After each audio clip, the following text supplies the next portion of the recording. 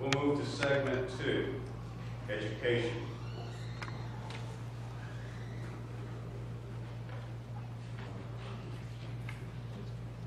In intergovernmental relations, and having just gone through the certificate process with the local option sales tax, it was stated then, and it has been stated for years, that Valdosta is a resident of Lowndes County.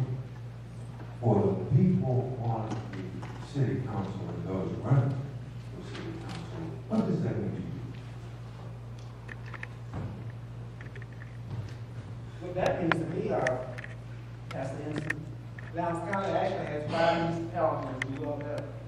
And Valdosta is a part of Lowndes County. We make up approximately 49% of the population.